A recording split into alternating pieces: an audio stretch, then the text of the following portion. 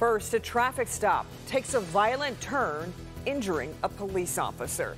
It's a reminder that police never know what will happen when they pull somebody over. This time, the person behind the wheel decided they weren't going to stick around and took off, dragging an Oak Park police officer behind them. But he wasn't done doing his job. Larry Spruill live to walk us through a pretty wild turn of events, Larry.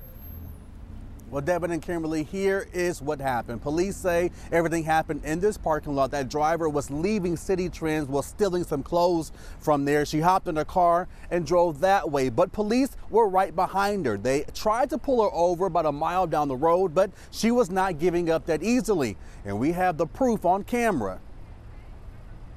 The time, around 4:45 Sunday afternoon. It started off as a simple traffic stop for these Oak Park officers.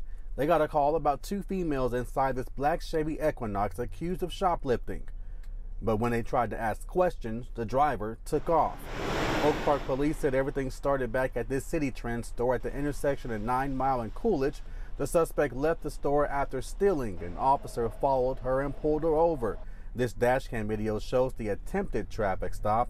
The driver gave the officer her ID. He asked her to step out of the vehicle, but she was not giving up that easily. She put the vehicle in drive and took off, dragging the officer behind for about 20 feet. Police said she ran the red light and kept going and got away. And we're told that police officer has a few scrapes and bruises right now, but we're told that he will be okay. We are live in Oak Park tonight. Larry Spruill, Local 4. And Larry, I guess police feel like they know where the driver is now anyway. Yeah, well, Devin, she hired an attorney. Her attorney reached out to the police and said that she will turn herself in once they produce a warrant. We're told that they are working on that as we speak. Devin? All right, Larry.